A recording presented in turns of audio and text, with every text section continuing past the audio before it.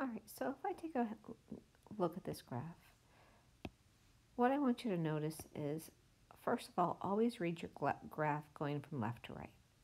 So if I'm going from left to right, I'm going to be going up, that's increasing. I'm going down, decreasing. If you are on flat ground, it's called constant. Back up is increasing, back down, decreasing, and then finally increasing again. So what I want to know is what intervals on here and how would I write the intervals for an increasing function. So all of the increasing functions I've already marked in this are green.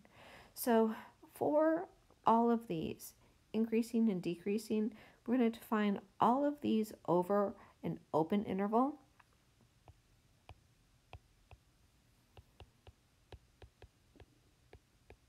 Whenever you have open intervals, you want to use parentheses for everything.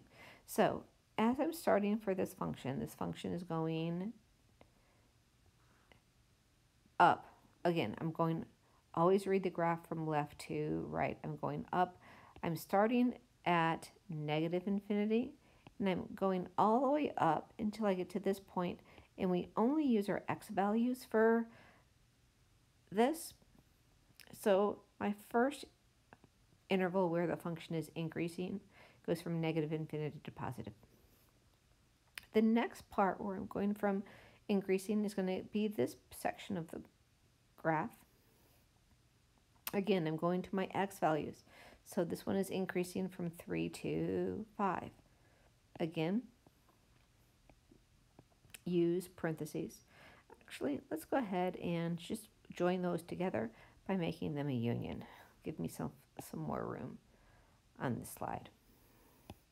And then the last one is from here going up, and it doesn't matter that there is an open circle here, it's still going up. Oops, let me get it. 3 to 5, and then the last one is going to be going from, again, x values, 8 to 10. Now, decreasing. Decreasing is every place on this graph where the graph is going from left to right heading down. So here and here. So the decreasing parts of those functions, again, my x values go from negative 6 to my x value here, which is negative 4, always open parentheses.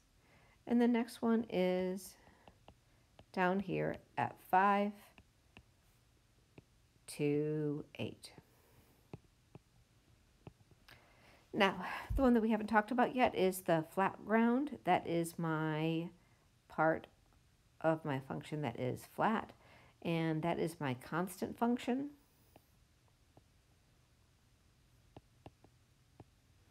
And that is constant going from negative 4, my x value, all the way up to 3. Again, you're looking for your x value always in these pieces. Now, what is an extrema? So extrema means what are the highest and lowest points on this graph as being high or low for all the points around them. So if I look right here, that value is higher than everything else around it. That's an extrema point. In this case, this would be considered a local or relative max. Same thing here. That also would be considered a local max. It's the highest point of those graphs. That is what I mean by extrema, relative minimums or maxes. In this case, it's both max. So the extrema for this point are those two values. Write this as a point. And that point is going to be negative 6, 5 for the first one. The other one is at x value of 5 and 8. Now, the last piece that we have here that is also an extrema is this point down here. This one's not relative max. This one is a min. We still need to go ahead and include that one.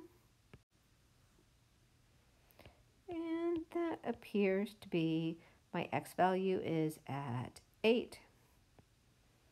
And my y value here is a -3. So this is my local min or relative min.